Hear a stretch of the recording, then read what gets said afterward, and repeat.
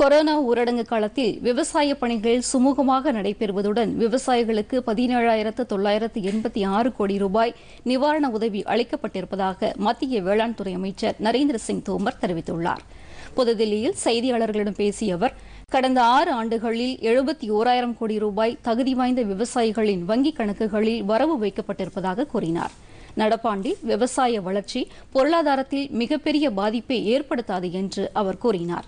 உணவு தானியங்கள், பால் மற்றும் காய்கறிகள் தட்டுப்பாடு ஏதுமில்லை என்று தெரிவித்த அவர், கடந்த நிதியாண்டில் வேளாண் உற்பத்தி விகிதம் 3.7% இருந்தது என்றார்.